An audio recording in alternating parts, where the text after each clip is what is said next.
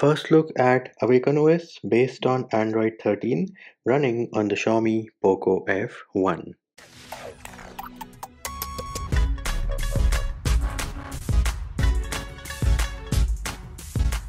Hey peeps, what's up? Munchie here, back with another video, and this here is our beloved Poco F1, and guess what? We are running Android 13 over here on this bad boy, and as you can see, ROM here is Awaken OS version 3.0, security patches from August, SE Linux is set as enforcing out of the box, kernel here is Silver Core. This is how the ROM comes out of the box. You do have your Pixel launcher in the building, select works like a boss, screenshot works like a boss, and then this is how the power menu looks like, and this here is your quick settings panel. And of course, the settings button, the power button have been moved to the bottom right, the edit button is over here, the gesture bar is a bit thick and a bit wide. You do have the new tiles which have been added with Android 13, which include your scanning the QR code, one-handed mode, color correction, all those options available,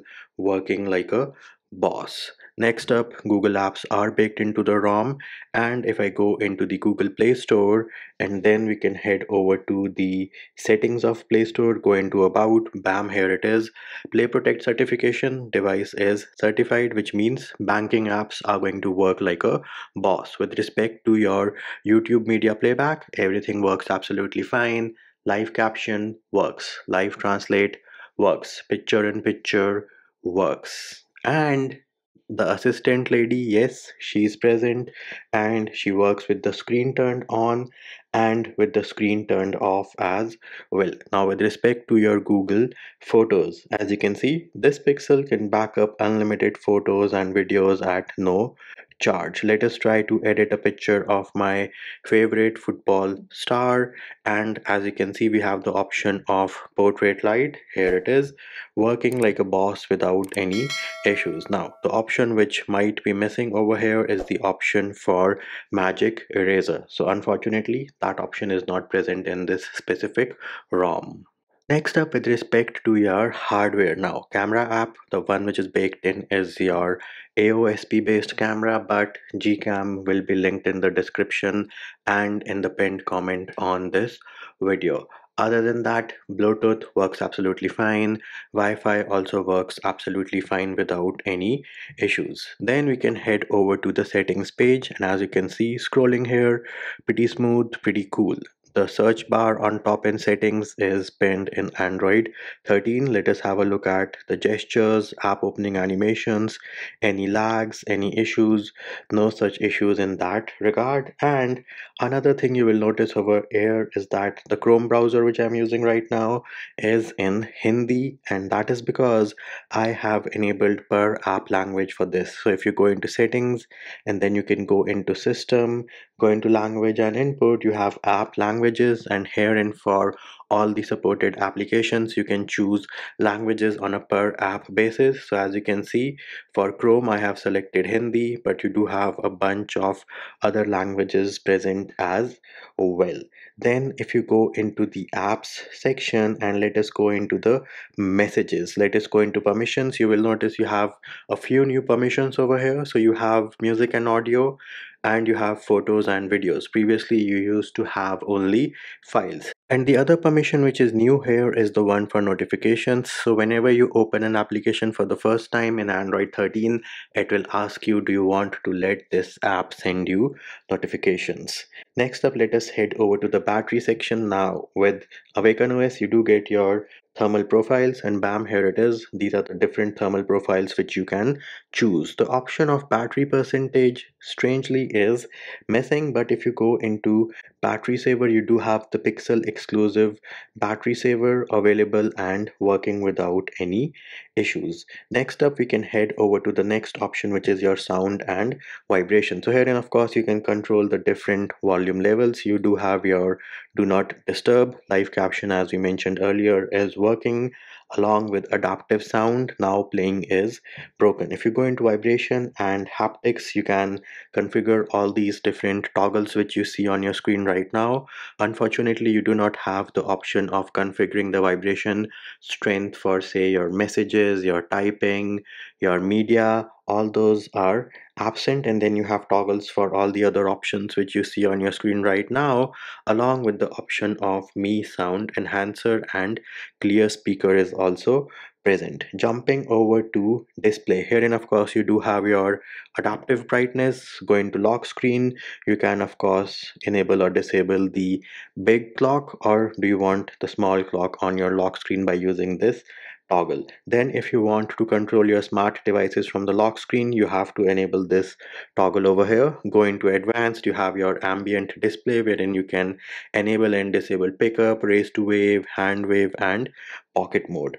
Other than that, you also have your screen timeout along with a toggle for screen attention. Now, those of you who do not know what screen attention does, feel free to pause and read. Then you have a toggle for dark theme, and now with Android 13, you have the option of scheduling your dark theme to turn on at bedtime. However, for this option to appear, you will have to go into the clock application and set up your bedtime. Once you do that, you will get the option in dark theme as well. If you go into display size and text, herein you can change the font size, you can change the display size, you can make the text bold, you can have high contrast text, and in case you mess up, you have a toggle to reset all of those. Sorry, that is a button down there, not a toggle. Then of course you have your night light. Go into colors and you can change the RGB strengths. Now what I would appreciate here is an option to reset all of these, but do note Android 13 still in its early days, so I'm pretty sure the developers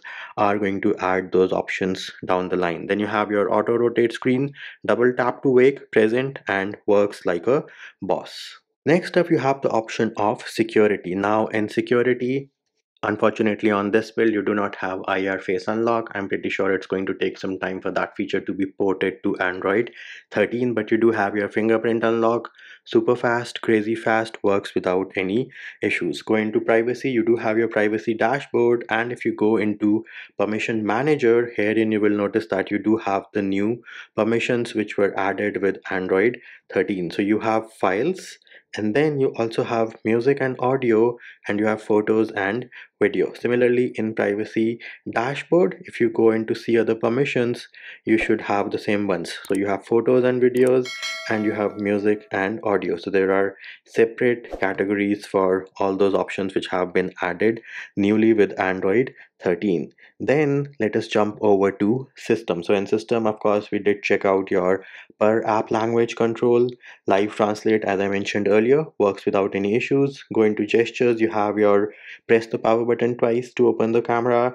Go into system navigation, you can choose between three different options. So you do have your gestures, and of course you can swipe to invoke the assistant lady. Then you can configure the left edge and right edge sensitivity. Then you have your two button navigation, and you also have your three button navigation, wherein you can press and hold the home button for assistant once you enable this toggle, and in your two button navigation again you have the same toggle of hold home for assistant. One-handed mode is present and it works without any issues. Press and hold the power button. Of course you can customize this for assistant, or you can use it to just turn off or reboot your device. And three finger screenshot present, works without any issues. Going back into system, you do have your rules. So of course you can set up your Wi-Fi to turn off automatically as soon as you leave your home.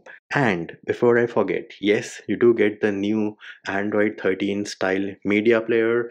The worm progress bar does look pretty cool and pretty dope.